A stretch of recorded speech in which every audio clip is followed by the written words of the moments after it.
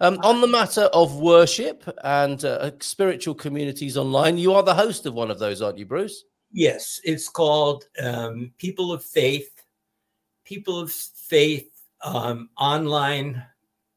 People of Faith Online Spiritual Congregation. If you, it's on Facebook. Perhaps you can look it up, Carl, or I can get it for you if you want. I will do that. Let me have a look. So, People of Faith. Well, what goes on there, Bruce? Take a look. I see what you did there. That's really good. But people, I think, may associate you with some controversy on social media sometimes. It's plain speaking as you are. You say what you mean what you say. But this isn't that. This is a different side of you, isn't it? This is a different side of me. Yes, this is the pastoral side of me. When we came to Portugal, we found that apart from the Roman Catholic Church, which of course is the, if not official, but the mainstay here in Portugal. Yeah. You might find a Seventh-day Adventist. You might find, I know in Lisbon that, and I'm not talking about Lisbon or Porto, which are different. They're just different. They're bigger. They've got more of everything. But elsewhere in Portugal, it was very difficult to find a church for us that felt right. There were Mormons or Latter-day Saints churches. There are Seventh-day Adventist churches. There are Jehovah's Witnesses churches. There are storefront Baptist churches, but we couldn't find anything that felt right for us. So we started this group on Facebook as a spiritual community. People who felt not religious. It's not that they wanted, you know, the rote and the ritual that goes with most religions.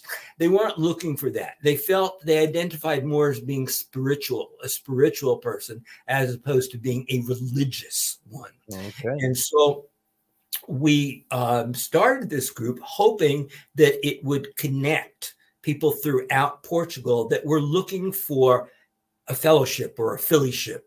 And you know, I'm very sensitive to words like, you know, that are so gender specific. But I've never heard of a fellowship. Is that what that's the I made that word up. Okay, that's good. All right. I mean, the word is fellowship. Okay, yes. You know, but when you think about it, you know, it's another one of those things like God, He. Okay, yes. Well, God transcends gender, I believe. I think it's wrong. You know, we pick up things that we've been struggling with all of our lives. That we, yes. You know, and while this is, yes, the pastoral side of me, it's still quite a bit different. It gets back to the my name is heretic. Okay, because there are things that we just don't believe, that we don't accept. We've been taught it, and a lot of people have increasingly left churches because they couldn't deal with certain of the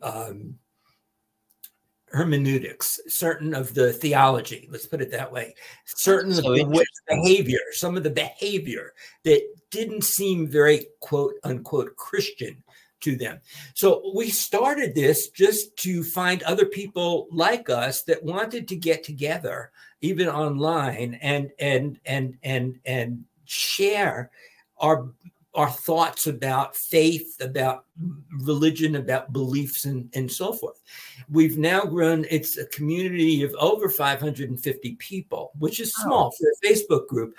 But the irony is that there are more people, and it's the same thing with Portugal Living Magazine, as a matter of fact. There are more people in the United States that belong to this Facebook spiritual group than there are people here in Portugal. And I mean, it just grew in ways that were different than I expected. I was looking for a small group of people here in Portugal, and I didn't care if they lived in the north, if they lived in the Algarve, if they lived, you know, in the central, if they lived in, you know, wherever they lived. It was just, I was looking for people that we could get together with, that we can, you know, in person, and if not, that there was this connection. This online. So you've got the online connection. People have local meetups, presumably as a result of that. And do you have an online worship or anything of this kind? An online, like, do you have a weekly meeting online? It's daily. Sure, but do you have a service or a gathering of that kind No. during the week? Okay, so it's not, there is no service. There is no service. That gets back to, it's not a religion. It's more the opportunity for people to express their spiritual side. Interesting. Okay, and Michael Heronius. There's no liturgy. Okay, that's the point. There's no liturgy. No liturgy. Okay, really interesting listening to Bruce this morning. Have a great day, everyone. And may I say, Bruce, that if you want to look at what's going on in America at the moment, you might look at what's been happening in the churches since the 1970s and 80s, right? There's a great big sort of ideological, political energy in the industrial corporate churches, which for some people is very helpful. You can see that. And for others is quite disturbing. And that's just been generalized into American society now, isn't it? At every level, it would appear. Absolutely. And what an irony that the original intention of religion and spirituality is to find peace. Absolutely.